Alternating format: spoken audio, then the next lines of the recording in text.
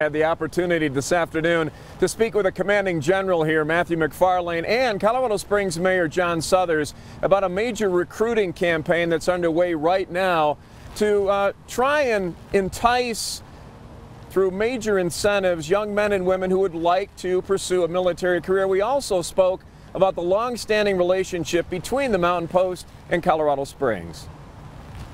For decades, Fort Carson has been its own community within our community, but what happens here impacts the overall economy of Colorado Springs today and for years to come.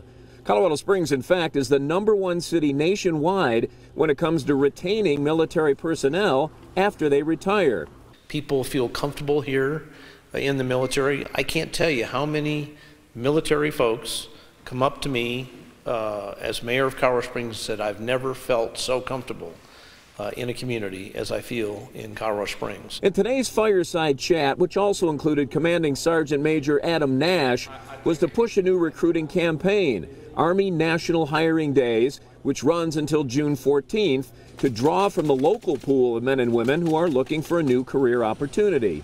There's a stability involved here that's simply not available in some of the economic sectors that are more subject to the ups and downs of the economy. And the financial incentives to sign up, they are impressive. Depending on what path you choose, you can earn a bonus of up to $40,000 and $65,000 to pay off student loan debt.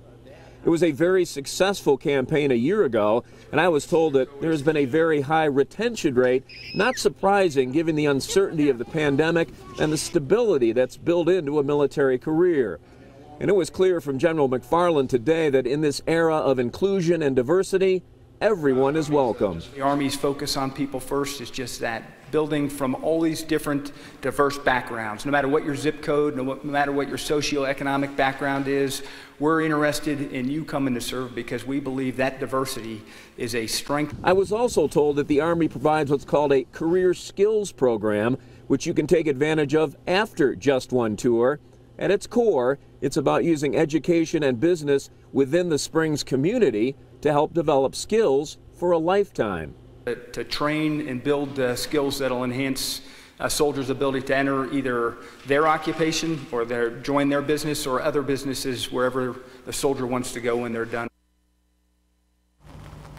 Yeah, I had a great opportunity to talk with Mayor Suthers and General McFarlane the first time I had the opportunity to meet him. And I also asked the General about, have the standards changed in terms of recruiting? He said, no, they have not changed. High school diploma or a GED. And again, very incentive-laden program here to recruit young men and women until June 14th. And for folks who are interested, they can just go to goarmy.com.